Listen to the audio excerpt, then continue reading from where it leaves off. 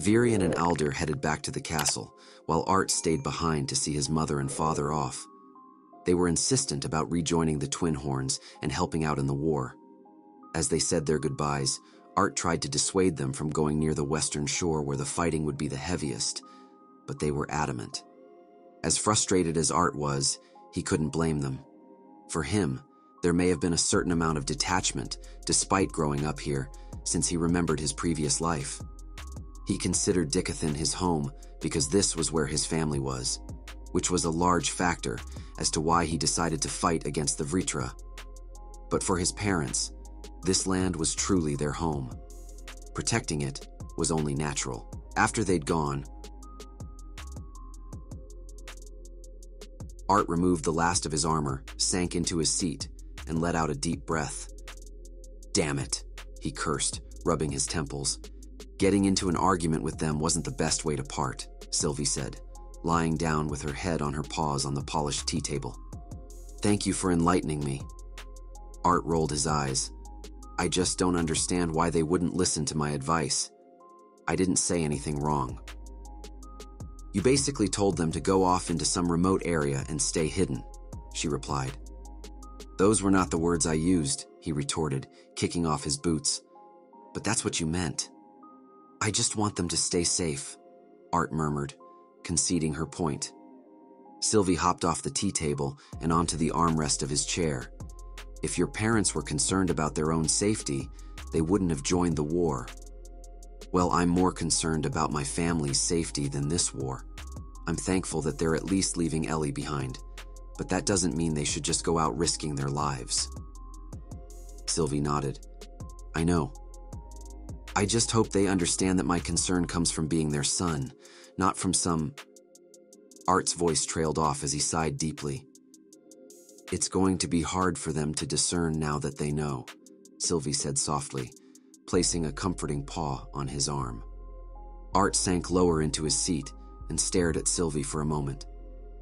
"When exactly did you figure out what I was, anyway?" "I think I've always known, but I just could never come up with the term to describe it.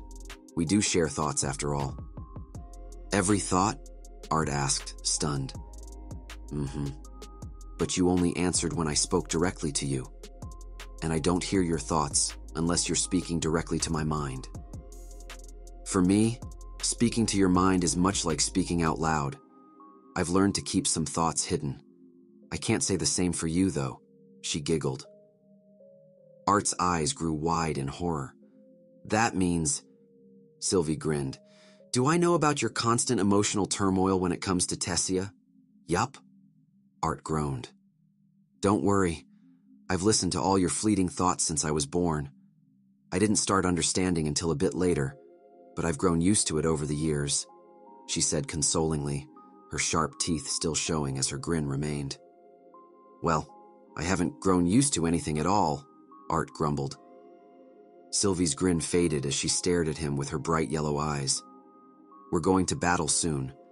Grandfather told me during training that, while I'm far from reaching the level of a true Asura, his blood still runs through me. This means that though I can fight alongside you in this war, I'm not invincible. The best way to stay alive is to rely on each other." "Of course," Art said, a bit confused. What had brought this on? "I'm saying this because there are things that I've hidden from you, things I've just found out recently, and I feel like you're the only one I can trust with my life," she said, reading his mind. "Sylv, you know you can trust me with whatever it is. I've raised you since you were born, after all." "Thank you." Sylvie hopped off the armrest and onto his seat, resting her head on his lap. There was a moment of silence as Art pondered what she had said. He knew she could read his thoughts, but, as she mentioned, it really didn't matter. As curious as he was, he didn't bother asking her what these things were that she had found out. She would have already told him if she wanted to. What worried him was the fact that this was the first time she had expressed any sort of fear for her life. Despite their numerous encounters with dangerous situations, she had always remained strong and fearless. But now, he could feel her apprehension toward this war. He gently stroked Sylvie's soft head. "How did you get so smart anyway? It seems like ever since coming back from Epheotis, you've grown at a remarkable rate.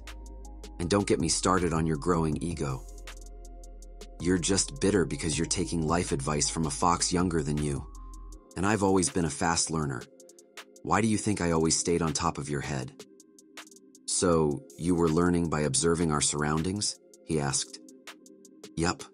It helps that you know a lot, and that I have free access to your thoughts, Sylvie confirmed as she nestled in closer to Art's leg. He could tell she was tired. Although he had 1,000 questions about her sudden apparent change in demeanor, he knew he had to wait. Art watched his bond as she slept soundly, her breathing steady. She hadn't really changed much. There was still a sense of immaturity in her voice despite the change in the way she spoke. It felt like she was forcing herself to become more mature. He wasn't sure what Lord Indrath had drilled into her while training her, but one thing was for sure. She had become aware that she was an Asura. As Sylvie's breathing became slower and more rhythmic, Art leaned his head back on the chair, staring up at the ceiling of his room while he organized his thoughts. Virian and the others didn't know this, but Winsome had told Art what Agrona and his clan were like. He and the rest of the Vritra had been experimenting on what the Asuras called lesser races, even before they had escaped to Alakria. From what he'd heard, the first mages to appear at the wall weren't anything special, but it was likely that they were simply cannon fodder, meant to create mayhem and divide their forces with the mana beasts under their control.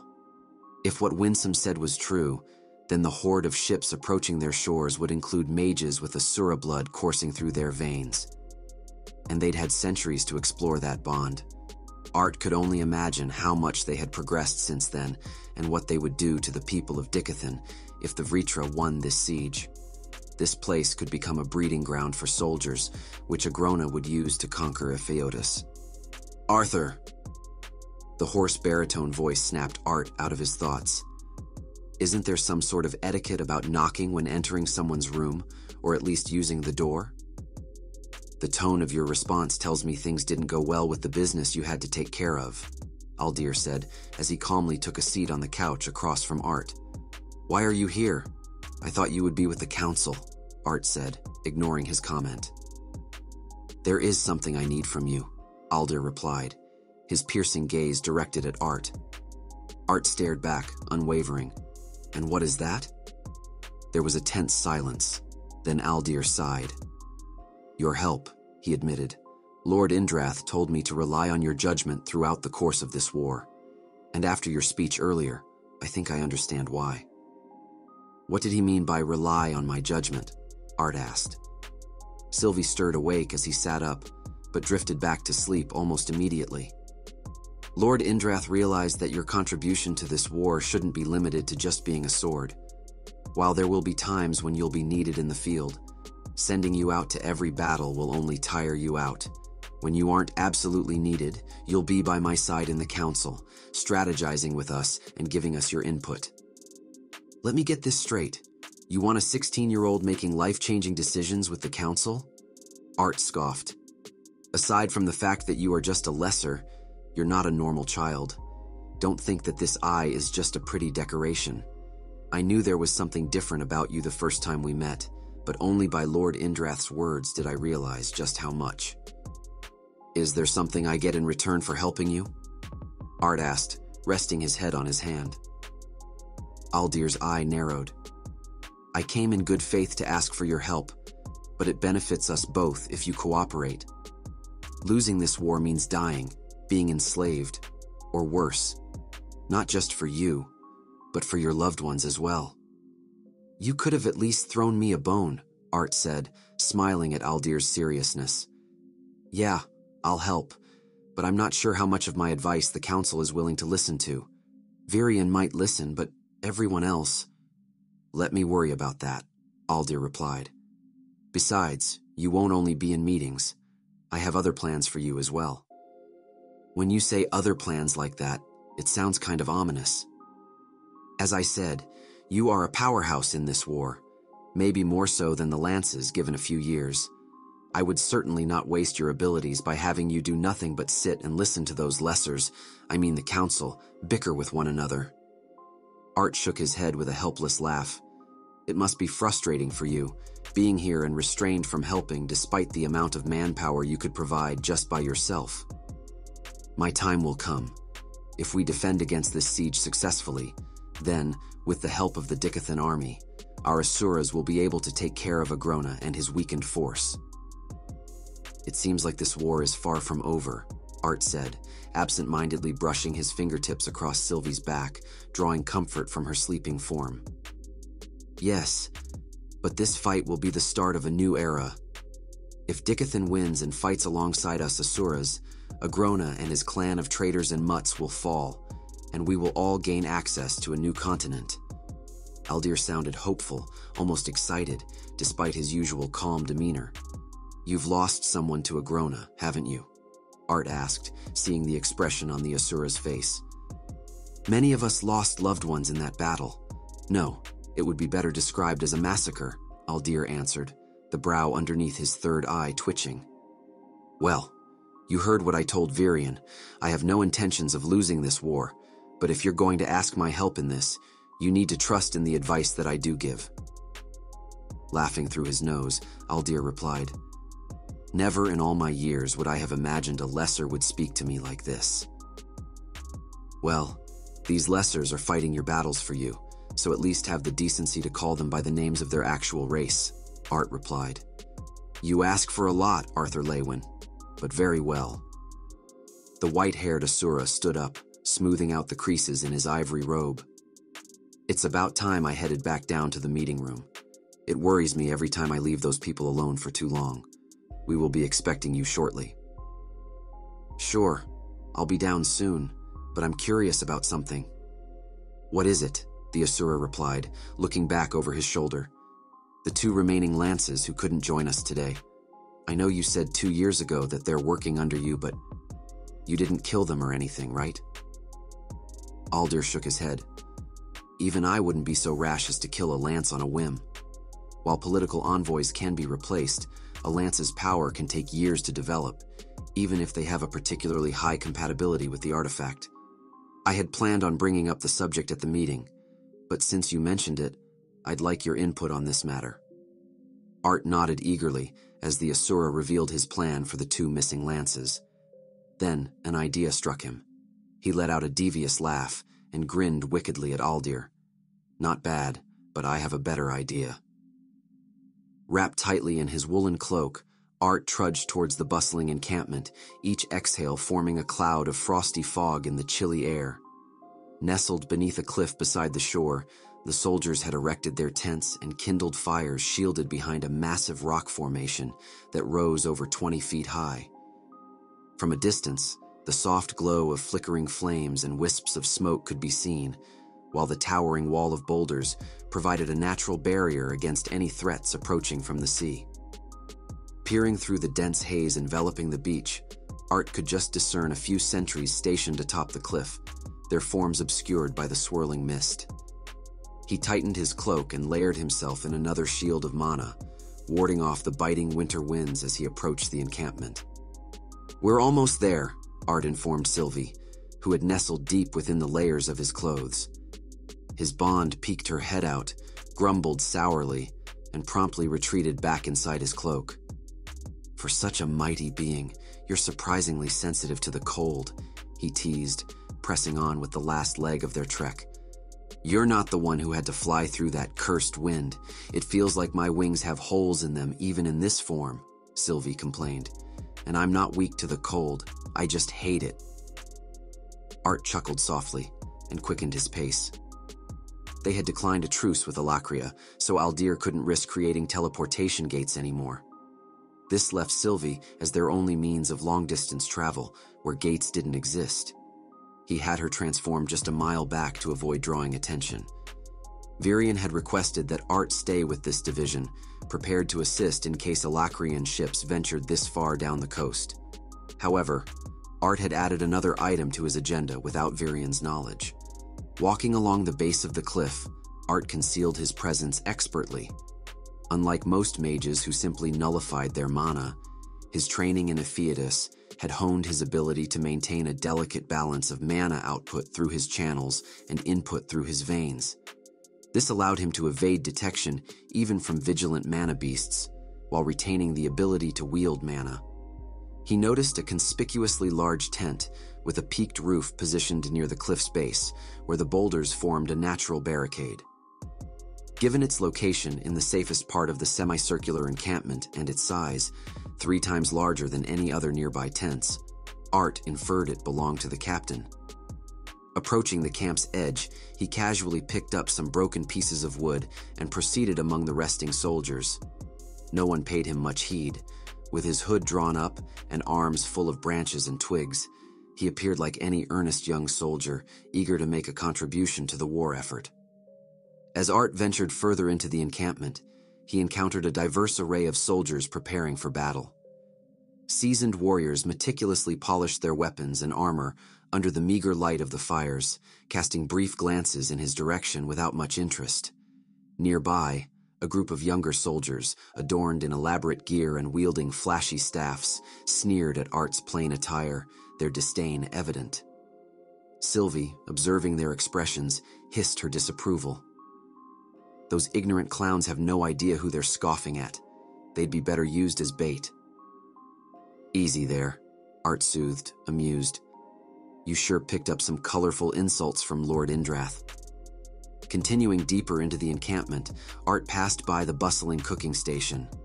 Large fires blazed in earthen pits created by magic, around which cooks prepared meals. Pots filled with stew bubbled invitingly, while sturdy men carved chunks of meat.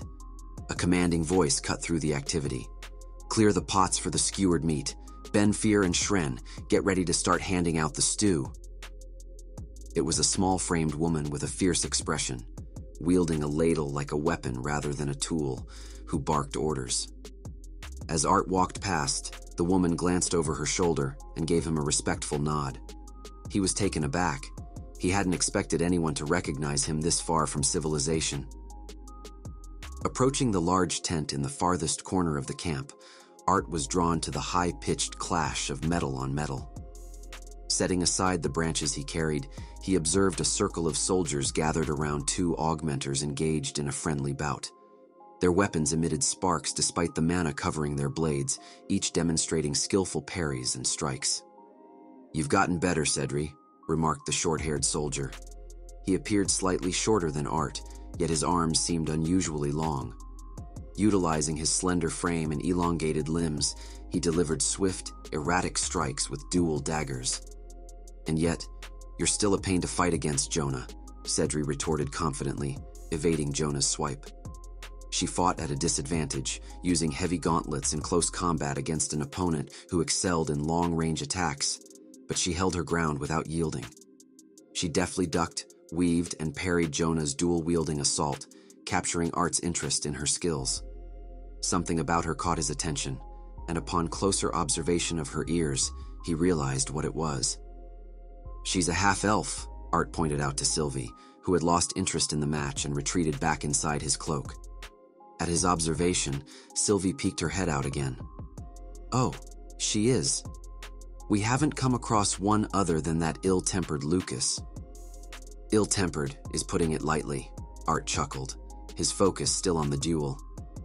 "Shouldn't we notify the captain of our arrival?" Sylvie reminded him. "You're right. I got sidetracked," Art thought, turning away from the duel. "You always do when it comes to these kinds of fights," Sylvie teased. "There's something about close combat that makes a fight exciting, unlike long-range conjuring," Art agreed, walking back. When they reached the large white tent, Art was stopped by an armored guard gripping a halberd. "What business do you have in here?" the guard demanded, his gaze unyielding as Art stood before him with his hood covering half his face. "Is this the captain's tent?" Art asked calmly, exhaling deeply as he did so.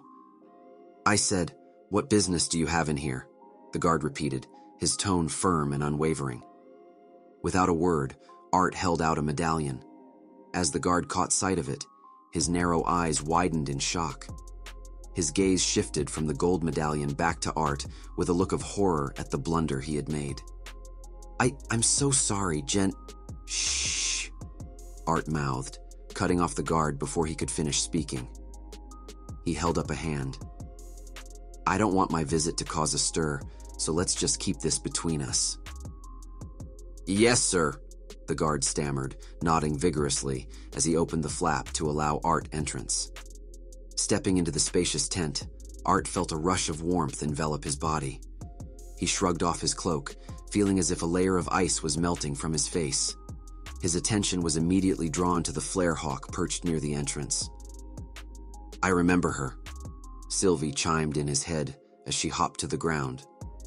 Art turned to the woman seated behind a small wooden desk, who seemed unfazed by his sudden appearance. "Professor Glory," he greeted her, offering a faint grin. She finally looked up, her face lighting up at the sight of her old student.